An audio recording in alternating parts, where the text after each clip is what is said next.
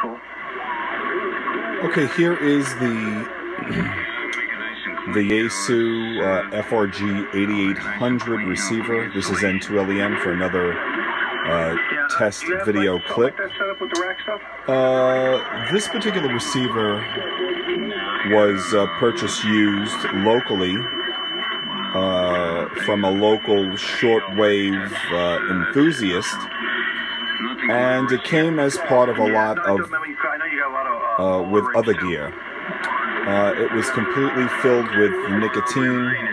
We just cleaned up the front face, and when we powered it up, we noticed that the radio had no receive, and it was the display was flashing 10 megahertz, which led me to look online, do a Google search of the receiver. We found out that it's a popular problem and issue with the FRG-8800, with the PLL lockout.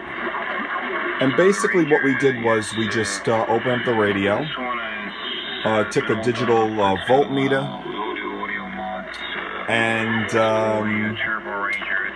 we measured at a test point the voltage level of the VCO, and it was nil. I believe the test point was TP2003 on the PLL unit, which is right under the top cover, and I believe the actual VCO can, I believe, is listed as T2007. Once we tweaked it, you want to shoot for 5 volts, but once we saw voltage appear on the voltmeter, the PLL locked, the receiver came alive, and after a quick frequency alignment, we got the receiver working really nice. Right now we're listening to 75 meters on 3814 on lowest sideband. What's going on, fellas? What's happening? That's basically it. This is N2LEN saying best 7-3.